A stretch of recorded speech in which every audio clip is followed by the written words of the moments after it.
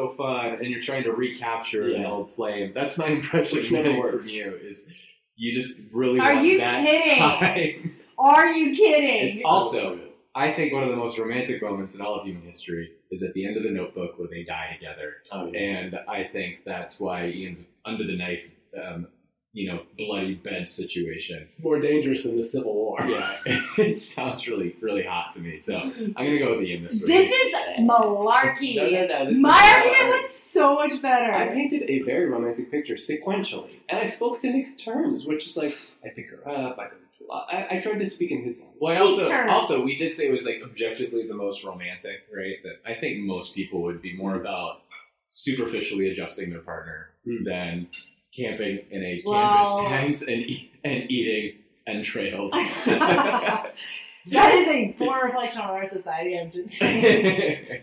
You're not wrong. And I mean, you talked a lot about cutting people's butt cheeks off. You did that. So, I mean, you lost it right there, I think. Wow, I'm so proud of this. I don't often beat Anna. I don't think I ever ultimately, you can have Ian's fantasy within mine. What do you mean? A lot of going under the bayonet. Oh, yeah. I mean, that would be scar producing. We could make each other look like different Civil War heroes. I think the real winner was our Civil War romance letter. I know. The real winner was the North. The Union. For now. At any rate, what did you guys learn today? Oh, I learned that 100 dogs go the speed of sound. The speed of sound / light. Both at the same time. But that's why they're running so hard. They're going so hard. They have a little pause. And their paws are panting, well, and they have to be tied the together. dogs are barking. Their dogs are barking. The dogs are barking. What was it? 100 long Lightspeed Dogs. I like that. Should be the chorus of the next Tony Award winning. 100 long Lightspeed Dogs. Ooh, that was kind of nice. I didn't learn something, but I just realized something. Okay. Forgot to check in for my Southwest flight. So maybe like a D group. You don't need to check in. You do if you want to get a good seat.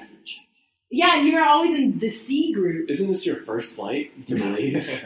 Yeah. I learned something today. I learned that Paul is resourceful to just kind of find something to unclog a sink. Oh, yeah. Yes! That's kind of cool idea. That's a He's cool so thing. wonderful. Yeah. Oh, That's impressive. He MacGyvered that.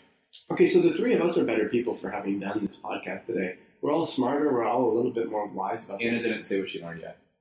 She realized. Oh, I realized I didn't check in for my flight just now. I mean, it's not. We're never going to win her. It's not a learn. She'll never learn. That's fine. She'll never learn how to do that segment. Thanks for listening, and we'll see you next time on Masters of Debate.